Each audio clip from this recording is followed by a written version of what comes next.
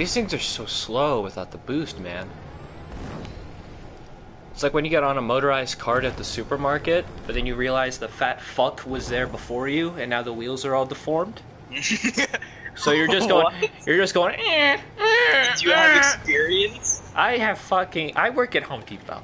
I have fucking experience. So, okay, no, like, riding those fucking things that are meant for fat people. Yes, we literally had a jousting match the other day. Because because sometimes it gets slow, and we are bored. I will leave. Nope, sorry.